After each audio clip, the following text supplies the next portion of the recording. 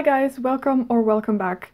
Today I'm back with a review video, and it's one I've been working on for some time and I'm really excited to share with you.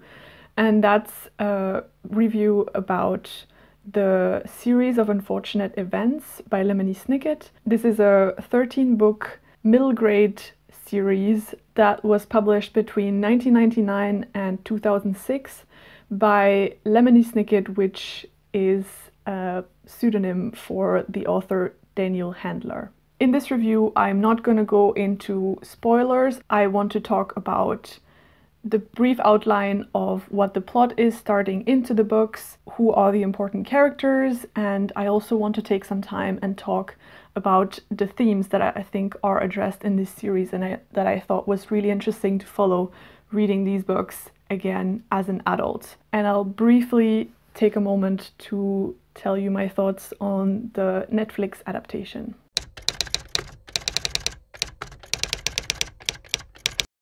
The series in general is written from the perspective of a man called Lemony Snicket, and he is an actual character within the biggest frame of the story. The books are essentially accounts of what he is investigating about the lives of 3 orphaned children, and it's not really clear in the beginning what his agenda is and why he's researching the lives of the children. And most interestingly, he dedicates all these accounts to a mysterious woman he calls Beatrice. The 3 orphans I'm talking about are the main characters. They are Violet, Klaus, and Sunny, and the story begins when they are out on the beach one day and a banker called Mr. Poe comes up to meet them and tells them that their parents have just died in a terrible fire that destroyed their home. And the whole series follows our 3 main characters as they are basically dragged from guardian to guardian and trying to find their place, trying to build a home for themselves, and also investigating what happened to their parents and why did this fire even occur. The overall tone of the series is something that I really enjoy, and it might not be everyone's cup of tea, but it's very dark and it has kind of gothic and absurdist undertones. The overall feeling also reading these books is kind of mysterious because you follow along as a reader with these children and all the information and bits and pieces that they get trying to find out what happened to their parents.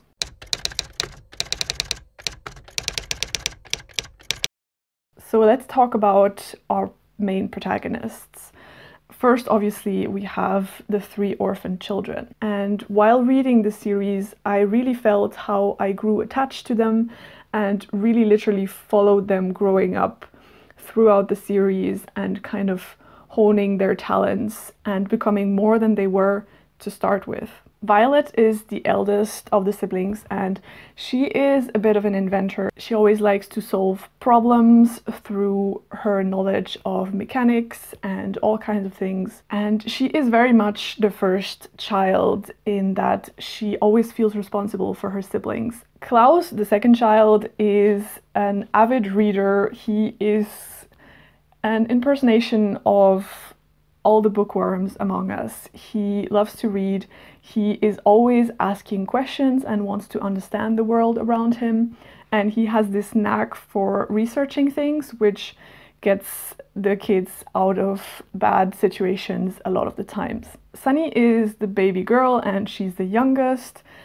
Starting out in the series, she can barely talk and talks in these nonsensical one-word sentences that only her siblings seem to understand and kind of translate back to us as readers. However, she is quite tough, and this is shown literally through her incredible strength of jaw, and she is the one always gnawing at things and later develops a talent for cooking. Another main character I have to mention is the first guardian that these kids are brought to and a very important protagonist in the series throughout, and that's Count Olaf. He essentially convinced the people who are in charge of the estate of the Baudelaire orphans to be the guardian to these children, and there is a more darker plan underneath the surface of what he plans with these kids. And he is actually quite open about it from the get-go, and from the first book. He is basically hunting them down to get to the fortune that their parents left behind. And now I want to talk about some interesting themes that I kind of picked up upon reading the series as a whole, and what ultimately I think made my enjoyment of reading this series even stronger. And I'm going to start with a general theme that you can get throughout the series, and that is that these kids are going through a series of unfortunate events, as the title of the series says. But what they're going through is very much things that children in their age in the real world could be going through. And I really appreciate the message that it's giving to kids who would be reading these books, and I think that's what appealed to me when I started reading them when I was really young. They have to deal with a range of not so nice things, including bullying in school, not being taken seriously by the people, the adults that take charge of them, being neglected by adults, but also things like peer pressure and the pressure of family and people around them. Another aspect of the unfortunate things they're going through is kind of symbolized by the effect that adults around them have on their lives. Each guardian that they go through, or each person that takes care of them for a certain time, are a bit representative of specific ills of our society. We have parents or guardians that are cruel. Some of them are too naive, submissive, secretive, egoistical, incompetent, corrupted by power. And there's also bits and pieces about things like the corruption of the justice system and what it means for orphan affairs, as well as small town politics. Another theme that I noticed is that obviously this whole series is a story of children growing up and coming of age. And as many of us who are in process of growing up and growing old and getting more experience in life, when embarking on this journey of reading this series, you also embark on a journey with these kids in growing up and understanding some things around them and about life itself. And a lot of these things are not very agreeable things, but I think it's things that we can all relate to and that we all in some way or form went through. And that was really interesting to follow. Firstly, there's this process of these children idealizing their dead parents and being stuck with this idea of what their parents were, and when these parents are gone, not being able to put this together with things that they hear about their parents around them after their death. So it goes from this kind of form of adoration of the parents to starting to see them as human beings with flaws and who maybe have not always done the best things for their kids as well. There's another aspect, and that's something that we all continuously learn about and have to deal with, is this idea of right or wrong, and what is right for me to do and what's wrong, and how many gray zones there is in these concepts. And that's also something that the Baudelaire orphans have to go through and question throughout their adventures. There's this themes of putting out fires and starting out fires, aiding crimes or committing crimes in self-defense. And I think they also learn throughout the series a lot of important concepts, such as learning like moral decision making and question things like, does the end justify the means? Another aspect I particularly enjoyed seeing developed in these series is also the children realizing that there's no such thing as completely good and completely bad people. And this is something that I don't feel like gets talked about a lot in children's fiction, and that's something I really, really enjoyed in these series. There's a lot of morally gray characters, or characters that first are portrayed as good and turn out to have serious flaws, And then on the other hand, you have people who look really bad and cruel, and you start to understand why they are like this, and that there might have been something behind that, things that they have to live through. And I think one sentence from the last book, which is not a spoiler, sums this concept really well within the series and how it's dealt with in the series, and that is, everyone has unfortunate events. Another thing that the orphans have to learn is how to deal with the loss of their parents, but ultimately it's also about losing that feeling that there's always going to be this adult person or this more experienced person than you who is going to get you out of trouble all the time. And I think ultimately it's a lot in this aspect of the children growing up in this series. It's a lot about taking ownership of your life and being more active about how you want your life to be and how you want to change it for the better. And that's literally what they do more and more throughout the series, by being more proactive against Count Olaf and how he is always behind their backs. And it's ultimately about stopping to run at some point and fight back. Another theme that was obviously, for me as a reader, lovely to see represented in these books is a lot of literary references, but also just in general the power of being a bookish person. Obviously, a good representative of that is Klaus, the middle child. He is able to save the children's asses a lot of time by researching things.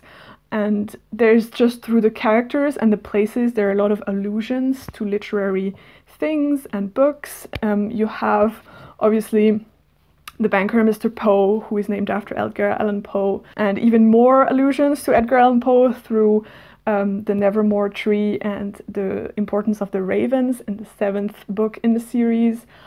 You have a certain Dr. Orwell, who's obviously a reference to George Orwell's 1984. And there's also an instance where the children have to use the plot of Anna Karenina to open a secret lock. And I mean, to finish, obviously, the orphans are called Baudelaire, and that's obviously an allusion to one of my favorite poets, Charles Baudelaire. And another aspect that I thought was also really interesting in connection with like being bookish and literary is that a lot of the bad characters are usually not so literate. They might be using bad grammar and be actually corrected by the children, or use words in a wrong context. And that's something, for example, that Count Olaf does a lot throughout the series.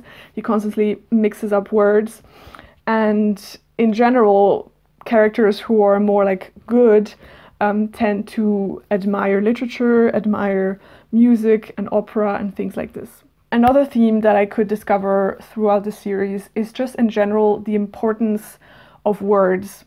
And it's shown in many different aspects throughout the book. There's a lot of play on words, and you can really see that the author is a big fan and kind of buff of literature, and he likes to play around with it, and that's just really entertaining to read, actually.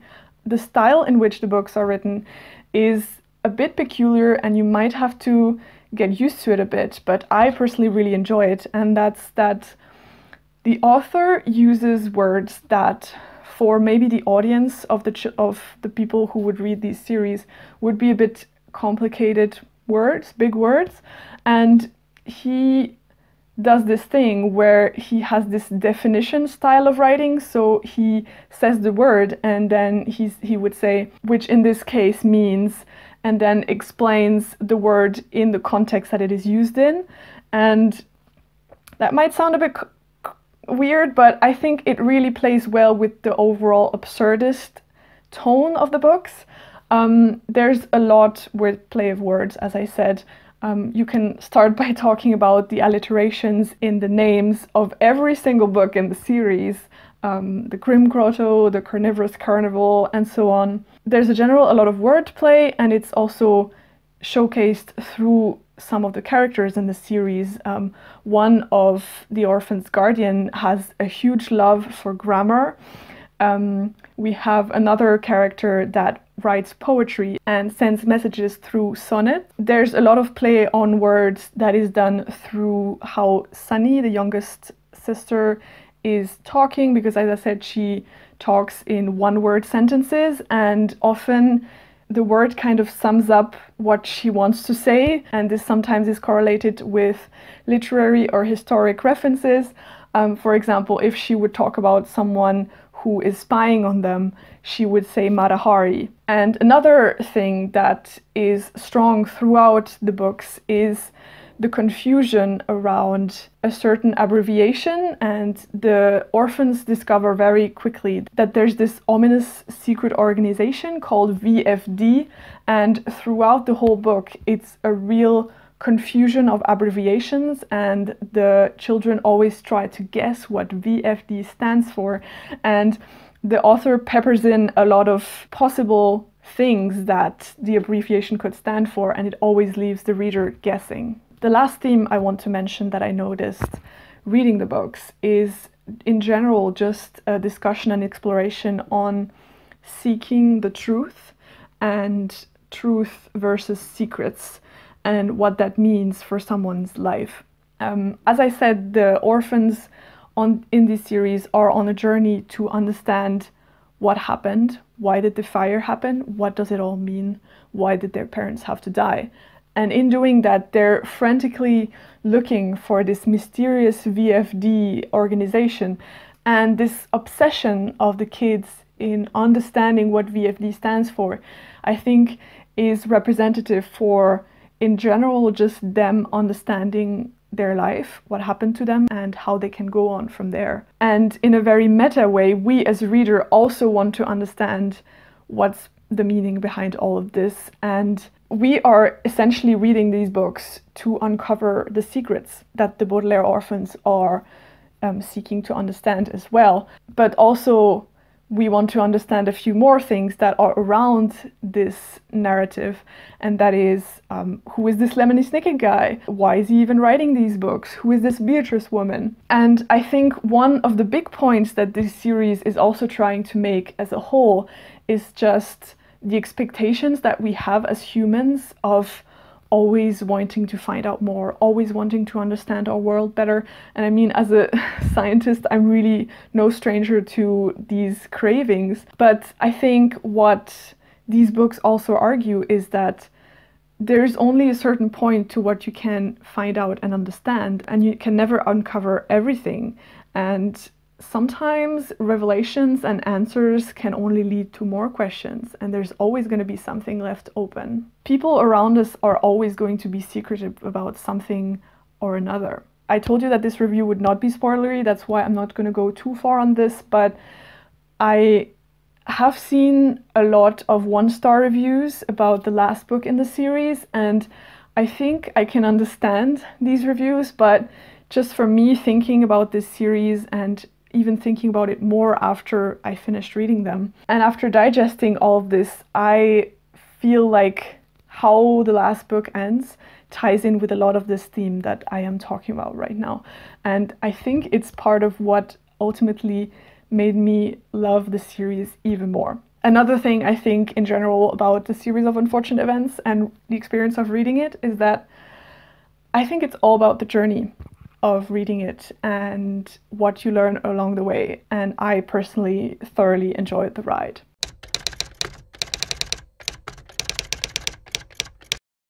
I just want to mention a few negative points, and they may have a lot to do with just who I am as a reader and reading these books as an adult. The first one is that the stories, the separate books, have this very repetitive thing going on, because there's a lot of recapping of what happened in the book before. It's done in a good way, I think, but you know, reiterating, okay, there's this guy called Olaf who is following the children. I think it's just done partly because of the audience and the books coming out, I think, once or twice a year, so you kind of have to remind your audience of what was happening. So I think that's where it came from. So that's why I never read more than 2 of the books per month, just because it was just too much repetition. Another thing that made me a bit uncomfortable is the representation of people with deformities and disabilities in one of the books, as well as intersex, non-binary people. But that might also just be me as a modern reader, and I have to say that this is handled way better in the Netflix series, which I'll come to in a minute. I have to say also in general that I feel like in the first 4 books it's very much setting the tone and the story itself, and this overarching plot of the mystery around the secret organization and the parents drags a bit in these 4 first books. So that's just something that maybe if you're considering reading the books, you should know.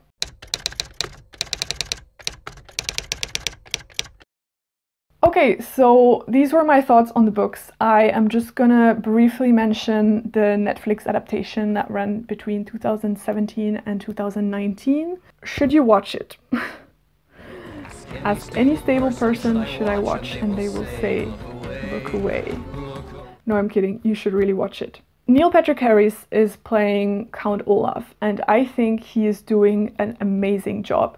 I was a big fan as a kid of the film adaptation with Jim Carrey as Count Olaf. And the thing is, there was no other adaptation available. And I just, as a kid, just wanted to have more of the orphans. But Neil Patrick Harris is doing a way better job at portraying a very nuanced Count Olaf. And I think he was really great in all of Count Olaf's personas that he's taking in the different books. I also really like that he brought in his musical talents, and as Count Olaf considers himself an actor, that fit really well, and there are some musical interludes in some of the episodes which I thought were very fitting. And he also made the theme song, so that's definitely a bonus as well, because I think it's an amazing theme song. Also, mentions for Lucy Punch, who plays Esme Squalor. She is amazing, and actually I have to say I think the casting in general was very good. A plus point for the series as well, especially comparing it to the books, is that I feel like this mystery arc is built up earlier in the series, and I think that's done really well, and that way you don't feel like the first episodes are really dragging and you don't understand what's happening. Lemony Snicket, who is the narrator of the books, is actually an on-screen character, and he is narrating in the series, and how that's been done I think is really cool. And I also have to say that I was really pleased to see that the author Daniel Handler is an executive producer on the series, and you can really feel that because it's very faithful to the books. Some changes were made, yes, but I feel like it's for cinematic effect, and also some simplifications, but not too many, and I thought that was well done. There are also some characters who in the books are not physically featured, but people talk about them, that were added to the series, and in most cases I think that was done really well. The literary references that are peppered in the books were sometimes replaced with cinematic references, and that's just the best way of adapting these books. There is a scene that alludes to The Shining, there is some allusions to Doogie Howser, of course, because Neil Patrick Harris is there, Citizen Kane, The Great Gatsby. It's so well done. So that's it, guys. These are my thoughts on the series of unfortunate events, the books by Lemony Snicket, as well as the Netflix adaptation from 2017 to 2019. Let me know, have you read the books? Have you watched the Netflix series? What did you think? Do you agree with me? What do you think of the themes that I talked about? I would love to discuss this series more now that I've finished it, and if it sounds like it's something that you would be interested in, definitely give the series a go. The books are really a breeze to go through, and I think even as adult readers can really bring a lot to your reading experience. Thanks so much for watching this probably quite longish video, and I'll see you in my next one. Bye!